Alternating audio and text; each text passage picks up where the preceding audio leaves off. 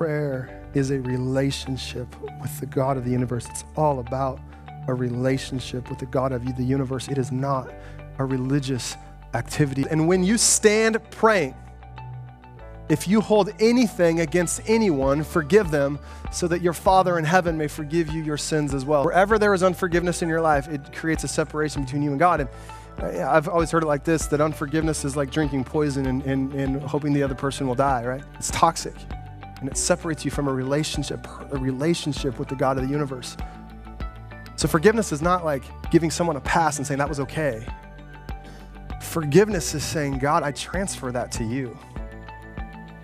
It's not worth it for me to hang on to that any longer. Too often when I'm in control and too often when I'm piloting this thing, I lead myself right into temptation.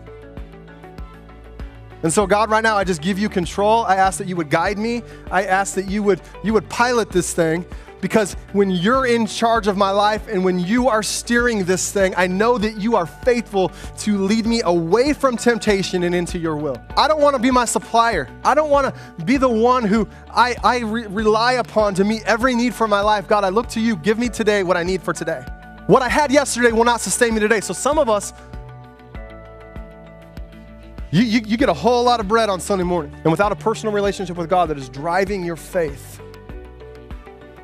you let that be the storehouse that you draw from to supply your needs day after day until you get back on Sunday morning. It's not about lists, requests, needs.